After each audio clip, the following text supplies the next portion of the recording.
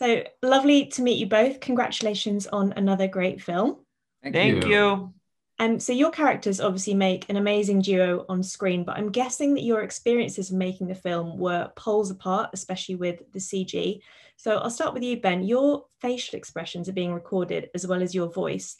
So can you see your own mannerisms in Sonic, and what is that like having known the character for so long before making the films? Yes, that's so funny. So the first movie, we put a whole bunch of dots on my face and we put a bunch of cameras, and it literally captured the way my face moves and stuff. So we can put on Sonic. And then this time, we always had three cameras on me, but without the dots. I didn't need the dots anymore. So they could take any way I move my whole body and incorporate it for the animators to use it.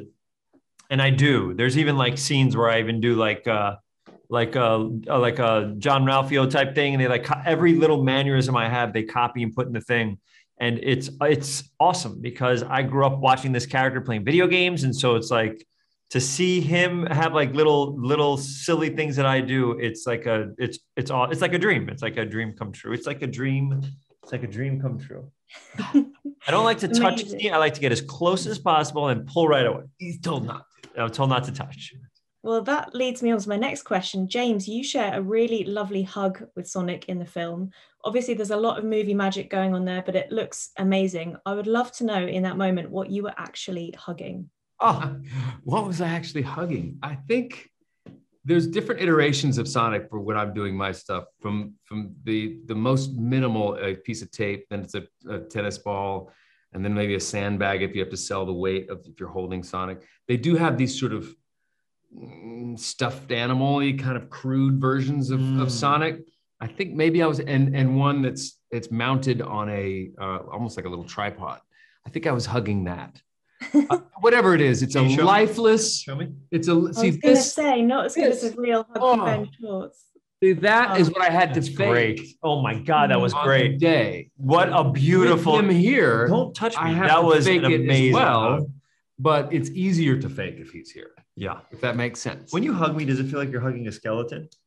No, you feel healthy. All right.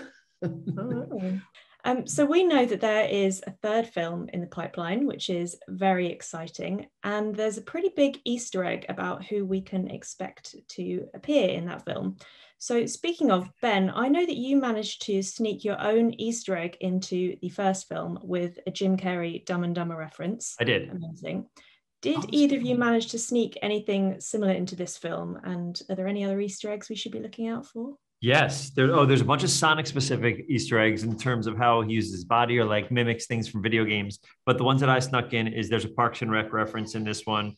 There's references to the way there's a Dewey Duck reference from other stuff that I voiced VO-wise.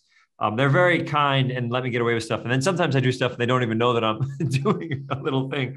And yes, in terms of if you like the video games, there's so much from the video games that is put into this movie. If the first one felt like it was, for the fans and, to build a new audience, this one is to just reassure you that we're here to make everybody happy. But if you've played the game before, there's always a little something special for you in the film. Amazing. So I know you've both gamed before, and was there anything that you didn't get to do in the first film that you managed to do in this film? Go to Hawaii. I didn't get to do that first time around. I didn't get to do it for either film.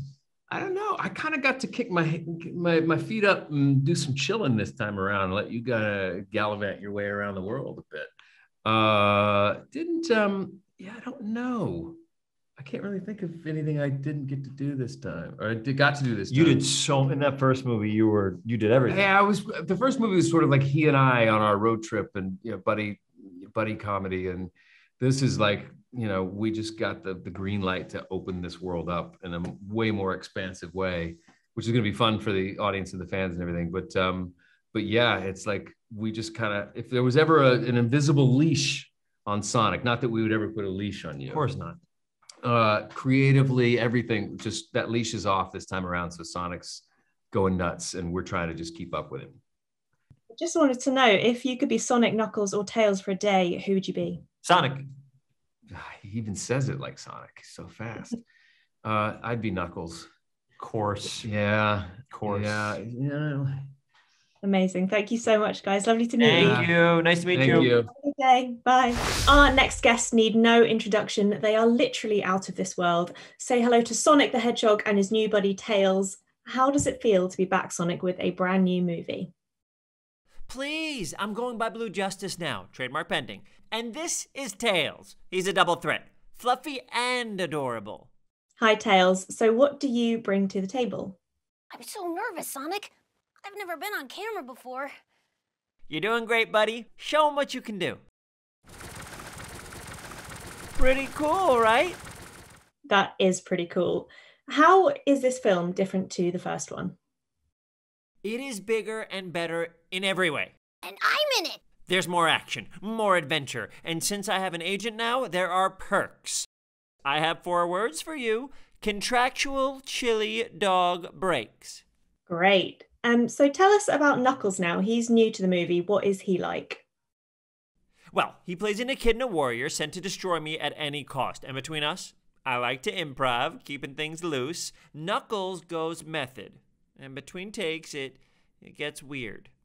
That sounds interesting. We actually have him in the studio today. So Knuckles, do you want to say anything? I do not. See, that's more than we usually get out of him.